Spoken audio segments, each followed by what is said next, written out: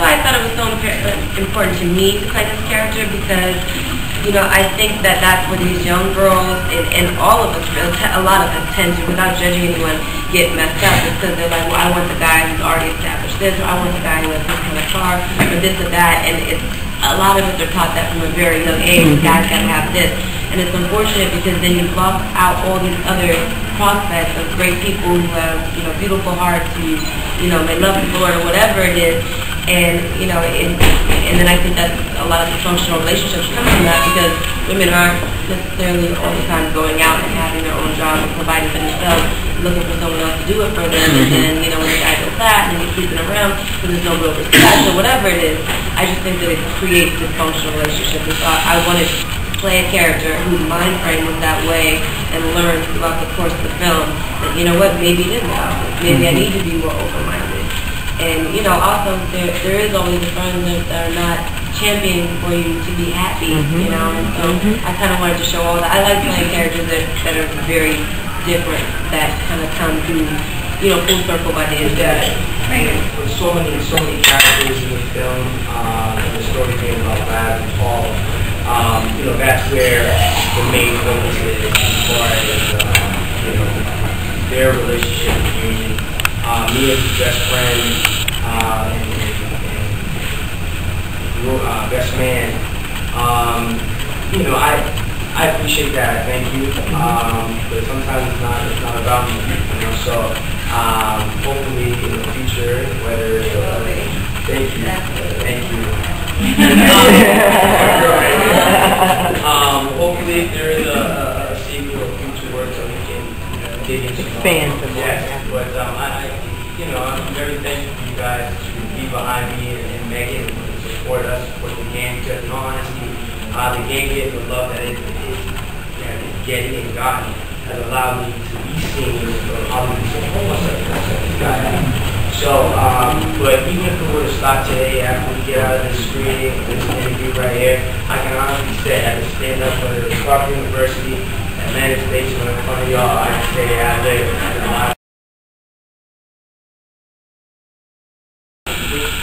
The bag. Oh, well, I mean, okay. I didn't want to put D-Ray out there, but hey, you know, they said we got this football team, we got this team we're gonna be on the beach. So, so D-Ray, right here, sure. That's it. And so, mind you, he is hilarious. A lot of people always ask what's the funniest moment, or memorable moment on the movie. And there's so many like just memorable moments. A lot was just, you know, behind the scenes and stuff. And so, and we always, me and Roman would always like mess with me. Like, we like, no, we're shooting all right. So remind me. Yeah, I said, so you're gonna take your shirt off, or you're gonna not take your shirt off? I'm like, okay. I mean, you could, you know, you do anything, he's looking right, he's just like, I'm not looking right, no. D-Ray was working out and had like the trim suits on, like taped up, like so his body can just like shed all this switch. I was like, D-Ray, you shooting like a week, bro, like you can't lose like 20 pounds. I mean, I think, you know, one of my biggest goals is, you know, I've just gotten on the production side of stuff, and I want to produce films that, you know, have faith-based in it as well, undertones, but again, isn't preachy, it doesn't force it down your throat. But I feel like part of my purpose is to change the face of Black art house films and Black cinema, and to play my role, you know, to be the front lines with that. And so to me, you know, I want to be a part of films that literally change the way that people perceive things, or change the way, you know, young folks look at the world, or look at what it is they should and shouldn't be doing.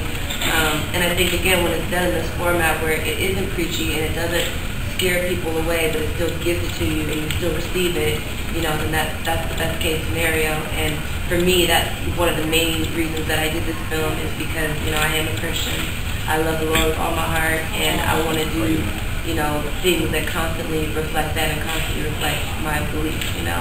And even though there's things out there that I might do that, you know, somebody might feel like there's a contradiction of that, it's about where the character goes, and it's about who the film is going to speak to, and it's about what God says is okay between you and him, you know. Video Girl is another one of that, like, for me, that's what it is for young women, because I have a passionate heart for young women. I think it starts in a lot of ways with us, because we become, you know, the backbone of the household. And if we don't raise good little girls, how can they, you know, be good to a young man, or not cause him to be damaged goods because of a lot of things that happen, you know. So, yeah, if you get a chance to see Video Girl, okay, segueing from Jumping the Broom to the game, how do you feel about your role on the game this season? Before you answer, I want to say that was a very sexy role. I don't care what nobody says. So, you know, I've actually gotten a lot of slack. Like on Twitter, people been tearing me up. Like I really felt like they've been saying it's a positive thing, but it's like I kind of feel like if you ever see the Low Down Dirty Shame where Jada Pinkett, she's that guy for soap, and she's like, oh, that's such and such, and she attacks him. Every day I was waiting for that to happen to me. Yes. So. But you know, for me, it was about not judging the character and showing that even though people might do bad things, quote unquote, well, actually a bad thing, it's just you never know what they're going through, or what's happening behind closed doors, or what their circumstances or their situations, you know, is. And so it's always better to pray for someone and just not be judgmental, you know. And with Parker, you know, again, it's hard for me not to judge the character because I am against that, but at the same token, you know, I felt it was important to show this woman's been through something, and you just never know. Success to me is a state of mind.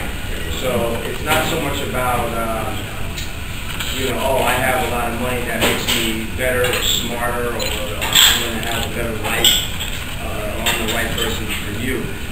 It means that you have more money, so whatever the case may be, whether you inherited it, you worked for it, scratch ticket, play the numbers. You came into some money, but that doesn't change who you are. So does it help? Does it help out? Yeah, it does. And I think what's cool about this film is that, you know, there isn't, or hasn't really been too many films where it was you know, fan friendly, family friendly. You know, we all know what's out there as far as the videos and, you know, what people think is making it.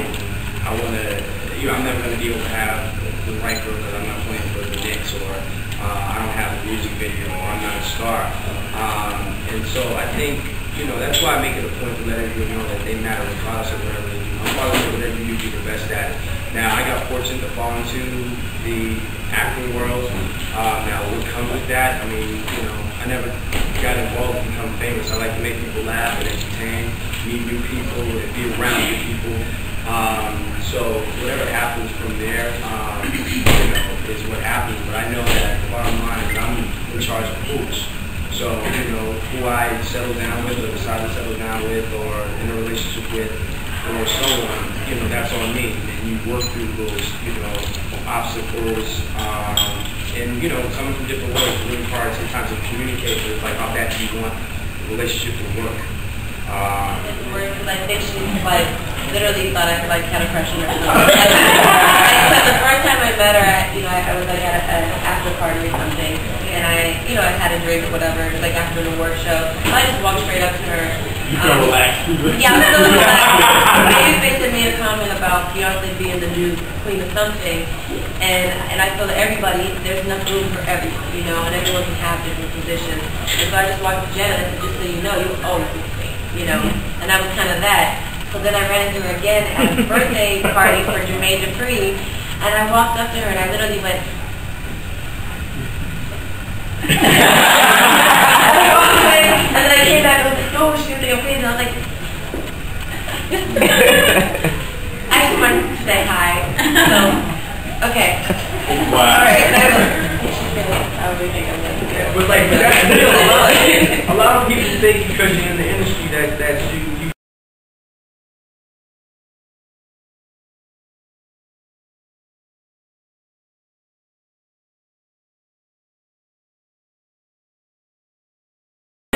once again, entertainmentreporters.com. This is the private screening for Jumping the Broom, the second one, which comes out May 6th, starring Meagan Good, Pooch Hall, D. Ray Davis, Angela Bassett, Look at all these people out here waiting to see this movie. This is a great thing here. Support your black actors, and everything is going down good. Entertainmentreporters.com. Check us out live and direct, www.entertainmentreporters.com. And we are out of here. Let's go.